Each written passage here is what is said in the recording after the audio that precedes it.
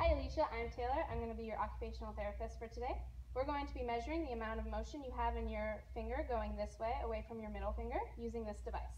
I'm going to have you place your hand on the table with your palm down, your forearm and wrist in neutral.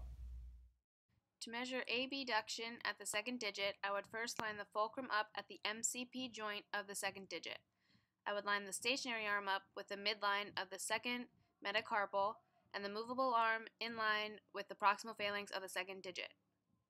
Aleisha, when I tell you to, you can move your index finger towards you. Go ahead. Okay, that's about 25 degrees abduction. You can return to normal.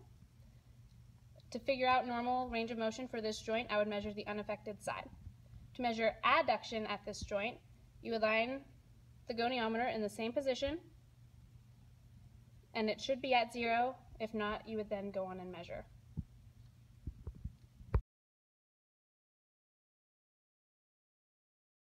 For passive range of motion of abduction at the second digit, you would line up the fulcrum at the MCP joint of the second digit, the stationary arm in line with the midline of the second metacarpal, and the movable arm in line with the proximal phalanx of the second digit.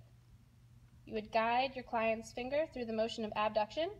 You tell me when you start to feel discomfort. Right there. Right there? That's about 15 degrees abduction. Again, to measure normal, I would measure the unaffected side.